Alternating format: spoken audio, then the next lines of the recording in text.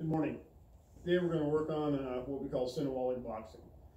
So in order to break that down to you, Siniwali is the use of two sticks. It's patterns that we use to help develop our empty hand flow and our stick flow. So the feed we're going to use this morning, we're going to keep it kind of close. Cob drill is normally a high event, a middle event, and a low event. All right, what we're going to do is we're just going to focus on the high today, and we're just going to work on the right side.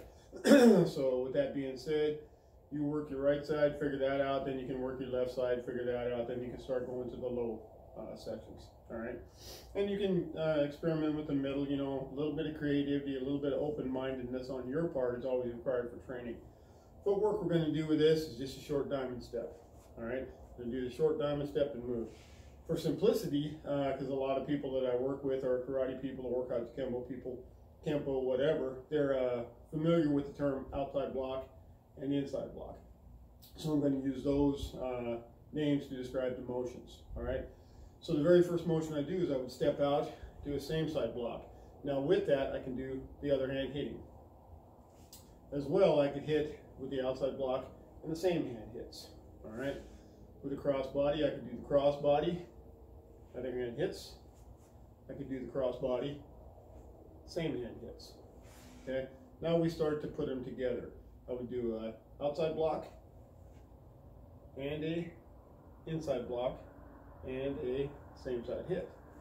I could do a outside block, a inside block, and the other hand hits. Same way I can do the cross body or the inside block, the same side or outside block hits, and I do the hit. I could do the cross body, same side, other hand hitting. So that's the way it works. So I can come off, bang, bang, other hand hits, bang, bang, bang, bang, bang, bang. All right, so we'll go through them again real quick. So outside, other hand hits. Outside, same hand hits. Inside, same hand hits. Inside, other hand hits. Okay? Outside block, inside block, hit. Outside block, inside block, hit. Okay? Inside block, outside block, hit. Inside block, outside block, hit. Now regardless of the order I put them in, I didn't do them exactly the same every time. It doesn't matter. You need to understand that I block and I hit. I can block and I can hit. I can block, hit. I can block, hit. I can block, block, hit. I can block, block, hit. Block, block, hit. Now I come back in this direction. I block, block, hit. Block, block, hit. All right, so understand that motion. So that's with the stick. Now we're going to go to the empty hand. Envision a haymaker coming to our right. So I'm going to zone out, block, and I'm going to hit. I could also zone out, block, and hit. All right, now if I'm coming with the inside block, I could block and hit. I could block and hit. Okay, now I come with the outside, inside, hit. Outside, inside, hit. Okay, inside, outside, hit. Inside, outside, hit.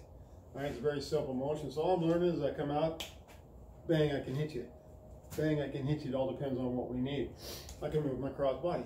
Bang, I can hit you. Bang, I can hit you. Okay, start to do a double parry, or what we call a brushstroke. Bang, bang, I can hit you. I can make this a destruction. Bang, bang the destruction in. Bang, bang the destruction in. Follow with the shot.